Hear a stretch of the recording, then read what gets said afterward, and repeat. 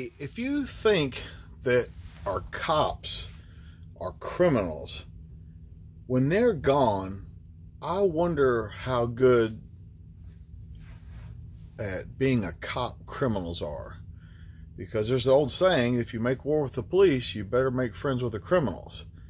No matter what you think, it won't be better without police protection.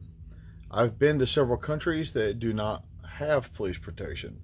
They are affectionately referred to as combat zones, and they have these things called warlords.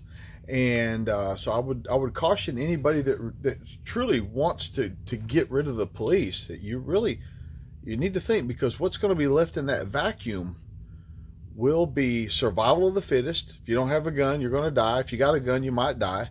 But it's not going to be pleasant. It's not going to be good. And I think you guys don't know exactly what you're wishing for.